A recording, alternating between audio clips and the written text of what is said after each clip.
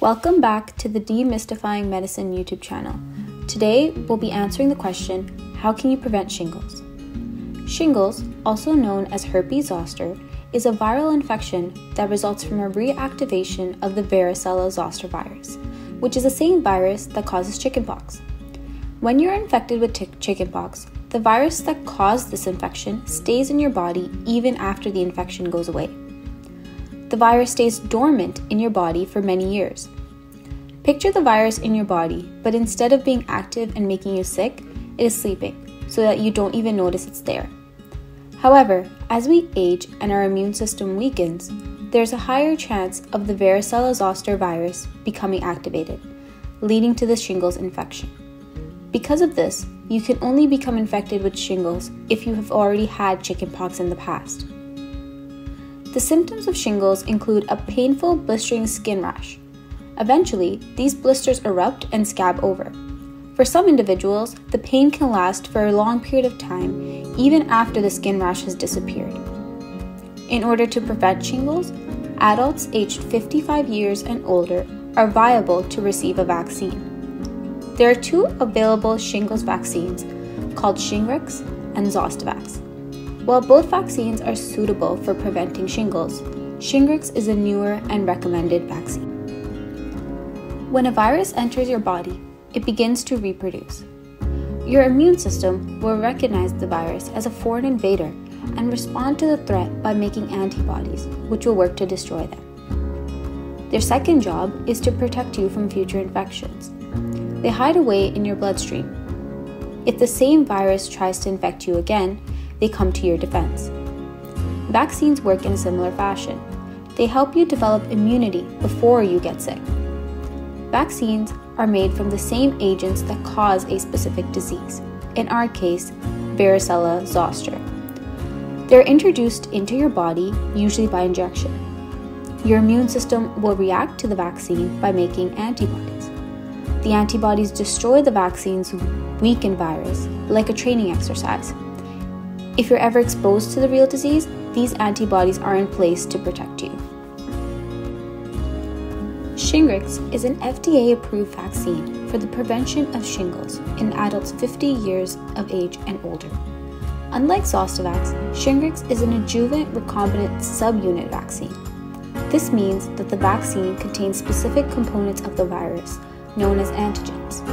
It also contains a substance called an adjuvant, which enhances the body's immune response. Shingrix only contains part of the varicella zoster virus, which means that, unlike the previous vaccine, it can be used in people with a compromised immune system. Shingrix should be injected intramuscularly in the deltoid region of the upper arm. This enhances the immunogenicity of the vaccine and minimizes adverse reactions at the injection site. Subcutaneous injection is a vaccine administration error and should be avoided. This is because there is poor vascularity in these regions, which may cause vaccine failure. Shingrix is given as a 2-dose series, with the second dose administered 2 to 6 months after the first dose. We often hear that once we receive a vaccine, we are now immune to that specific disease. But what does this really mean? We'll now explore what happens in the body once the shingles vaccine is administered. Once the inactive virus reaches the bloodstream, there are two responses that occur: the innate response and the adaptive response. The innate immune system acts as the first line of defense against the varicella zoster virus. After vaccination, as the virus enters the bloodstream, the body recognizes it as being foreign and elicits an inflammatory response. This response may cause redness, swelling, or pain in the area where the vaccine was administered. This is why you feel sore after receiving a vaccine. Once this response has occurred, this allows for other specialized cells of the immune system to travel to the area, called neutrophils, macrophages, and dendritic cells. These cells are not specific to a certain pathogen and is more of a general way for the body to protect itself. They are involved in initiating phagocytosis. This means that these cells will alert the body that a foreign object is present and will work to phagocytose or digest them. After this has taken place, the adaptive immune system comes into play. This response is much slower, since the adaptive immune system has to identify the varicella zoster virus first. But how does it identify the virus? After the innate immune system has done its job and digested or phagocytosed the virus, the innate immune cells, known as antigen-presenting cells, or APCs, will present chopped up or fragmented pieces of the virus called antigens. These antigens are presented on the surface of cells through the use of MHC molecules.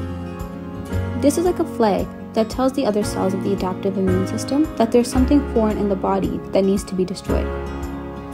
These other adaptive immune cells that recognize MHC molecules are known as T cells and B cells, and they work to destroy the virus. The T cells will recognize the antigen on the surface of the antigen-presenting cells. In other words, the adaptive immune system will see the flags that are present on these cells and will either express CD4 helper T cells or CD8 cytotoxic T cells to carry out the immune response. The CD4 helper cells are used to produce cytokines, which are a type of signaling molecule that will recruit B cells to help destroy the antigen. On the other hand, the CD8 cytotoxic cells will detect the virus and kill the antigen-presenting cell all on its own. Besides this, the adaptive immune system has a special feature which makes it more specific. It is able to remember the virus and other pathogens that it has encountered before, and therefore knows how to target it. When it first comes into contact with the virus, it may take time for it to respond, but eventually, it will be prepared to target it if it ever comes into contact with it again. Once it has eradicated the virus, it will create antibodies against it. These antibodies will then target the antigen, which are the fragmented pieces of the varicella zoster virus that are produced by your body, and it will be prepared to fight it if it ever comes into contact with it again. Antigens and antibodies can be visualized as a lock and key mechanism. The antibodies are the lock and the antigen is the key. When the actual varicella zoster virus is reactivated in the body and tries to cause a shingles infection, it will be recognized by your immune cells, which will create fragmented pieces of the virus. These pieces will fit inside specific locks, which are antibodies, to be destroyed. There are so many misconceptions surrounding the topic of shingles and the shingles vaccine. It is a common myth that getting chickenpox when you're young will prevent you from getting shingles in the future. However, the opposite is true, as you can only become infected with shingles if you've already had chickenpox. Shingles is a lot more prevalent than we think. It is estimated that about 1 in 3 people will develop this viral infection during their lifetime. However, infection is easily prevented, and data has shown that the Shingrix vaccine has reduced the number of cases of shingles by 85%. To learn more about shingles, click on the links in the video description below. Thanks for watching! Also, remember to subscribe to the Demystifying Medicine channel by clicking below to learn more.